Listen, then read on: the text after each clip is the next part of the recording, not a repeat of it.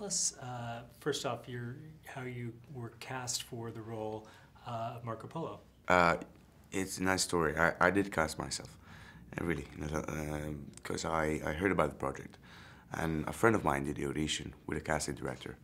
Then he called me, and I thought, why, I could be good in it. So I called my agent, and he gave me the scenes for the audition, and then I called a friend of mine, a director friend of mine, and I begged him to help me out with this audition, and I tried to listen, man, why don't we do the best that we could? I don't know if there's gonna be another occasion like this for an Italian actor to play a big Italian character like this.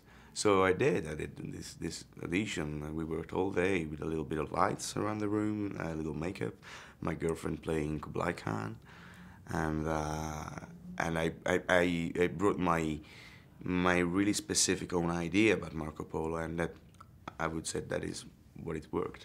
Now, your role is very physical. You're doing a lot of fighting and various things in the series. How did you prepare? How did you train for the role? Well, I was like, I'm a smoker and I drink. I love to drink. So was tough. The first week was like just body shocking, and I have to dip myself in the bathtub full of salts. Just otherwise I wouldn't be able to wake up next morning moving a finger. So it was pretty hard. And then 6 weeks training before we start shooting, and then I kept on training for for 6 months. And was intense but wonderful, because I mean John Fusco, the creator of the series, has such a passion for martial arts.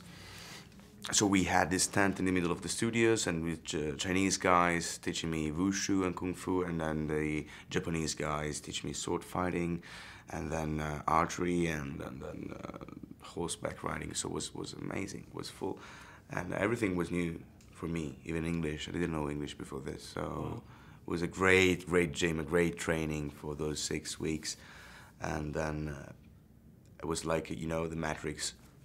Oh, now I know Kung Fu. not like that, but like. Yeah. Now, also, the love scenes in the series are very beautiful and graphic. Did you have any sort of trepidation about doing those scenes? No, I'm really free. I did a short movie in which I played a gigolo in Italy, and I discovered in that occasion that if I'm naked and you are not, you are embarrassed because I'm naked. I'm not embarrassed. I'm just naked. That's it. So no, I'm super open-minded about it.